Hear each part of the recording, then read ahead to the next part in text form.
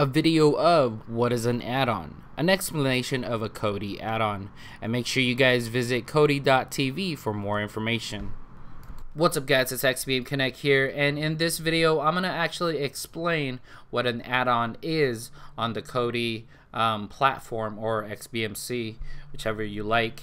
It goes to say that first of all, it just big ups to all the developers that makes add-ons, because I know it is time consuming, a lot of coding work to do, and all this other stuff. So what basically an add-on is, I'm on the Kodi repository, and we're gonna try this Apple iTunes trailers. So you get a little description and you find out who the developer is and what version it is. So you got Tristan, version is 0.2.2, and a little description. Now if you go ahead and click on one, you could launch it, uninstall it, or disable, and then check out the changelog if it does an update.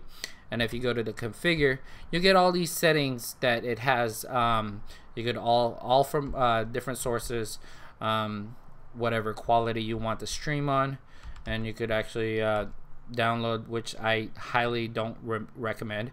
And then go ahead and click OK, and then it'll install it. And then let's go ahead and get out of this.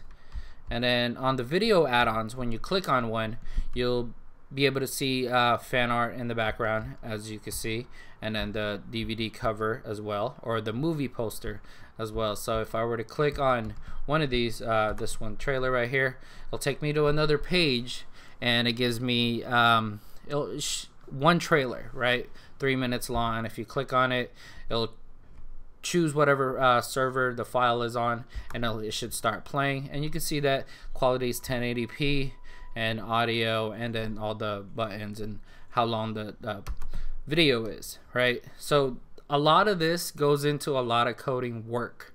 Now a video add-on, or any add-on, is basically a middleman, right? And Kodi and xbmc makes that happen.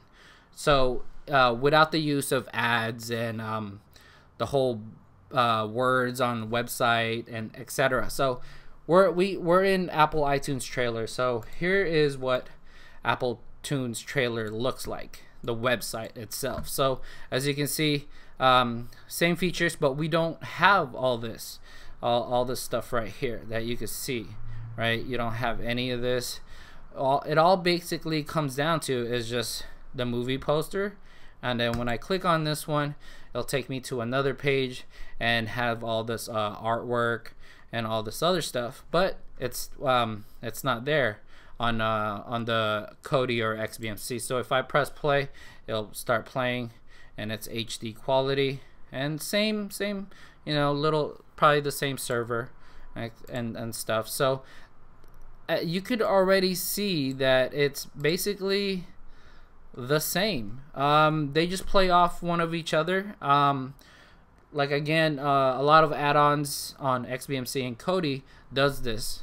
Basically they just take a website and get all the information, and Kodi, the software itself, is the middleman of it, and the add-ons that these developers make eliminates everything else except for the video and the fan art, movie posters, and etc. So it seems like a lot of work.